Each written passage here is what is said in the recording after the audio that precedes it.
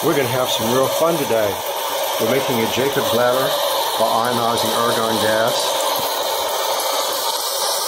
and then we're expelling it down the end of a long tube. What could be cooler than this? We're also going to have fun using Tesla-coil power to ionize argon.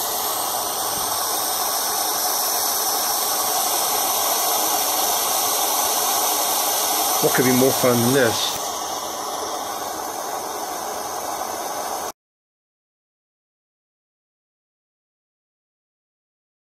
Today we will be studying how you ionize argon gas to do lots of many clever things. The easiest way to ionize argon gas is to use two ignition coils at 40 kilovolt DC and put red and black wires on either side of a tube, and then it makes a Jacob's ladder effect, as we'll see in just a minute. When we turn on the 40 kilovolt DC at about 12 volts to these ignition coils, first you can hear a hissing sound,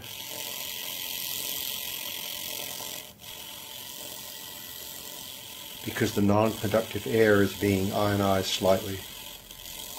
Next, when we add argon gas from the supply, let's watch what happens.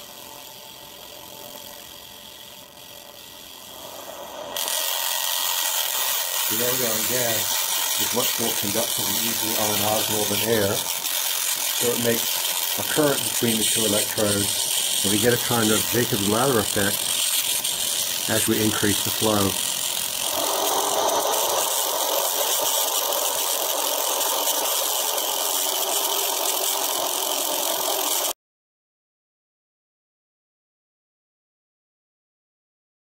Next, we're going to add 10 kilovolt AC from this small neon sign transformer into these two leads. You can again hear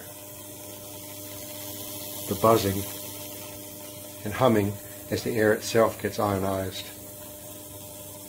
Let's add some argon gas now and see what happens. Here comes the argon gas.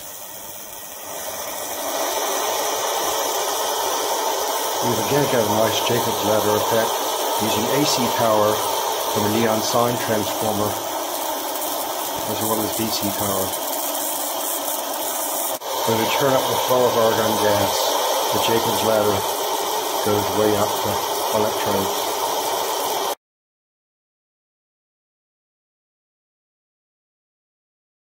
Now, a third way to ionize argon gas is to use high frequency wireless power from a Tesla-coil.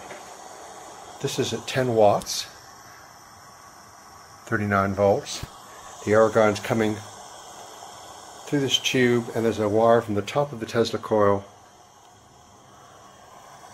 coming into the flow of argon, and it's ionizing it quite brightly. This is now with 25 watts of power going through the Tesla-coil through that little wire at the same flow rate. And when we increase the flow of argon, we get ionization everywhere through the tube.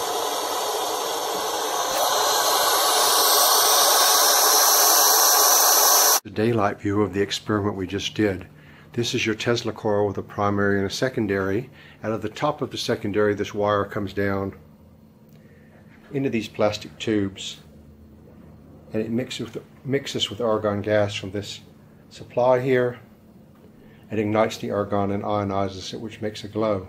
The Tesla coil itself has two power supplies. 5 volts drives this NPN-PNP dual transistor driver, which is very stable. It also has a 12 volt Zener diode protecting it.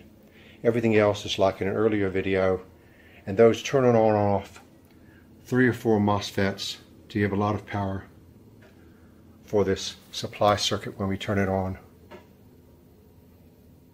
It comes on at about 17 volts, and you can see wireless power comes out of that wire into a light bulb, and it'll go up to about 50 volts, 25 watts, be quite bright.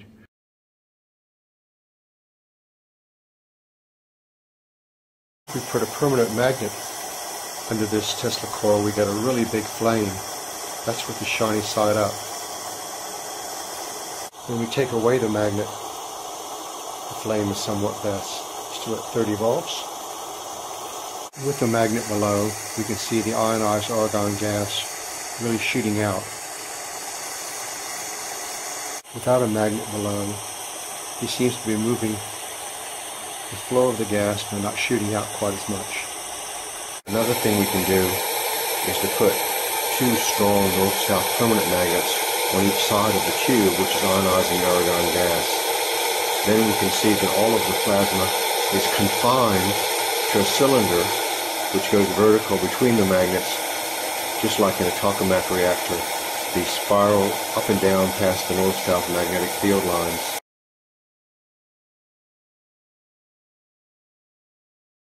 If I put a 40 kilovolt DC lead on the left, that black wire, and have it interact with the plasma flame as it comes out,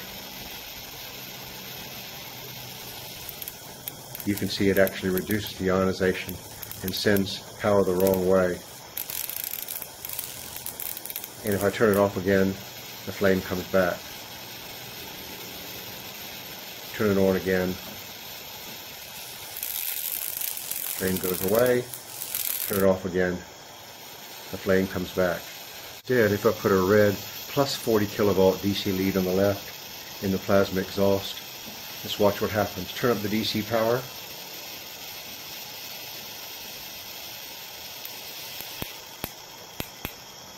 Now the flame flows more strongly and arcs with the DC power, so it accelerates to the left. Turn it off, goes down again. Turn the red wire on again, goes up again.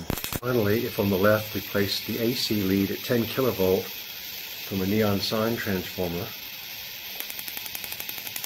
we just see a general spark between the two AC sources. If the flame doesn't get bigger or less.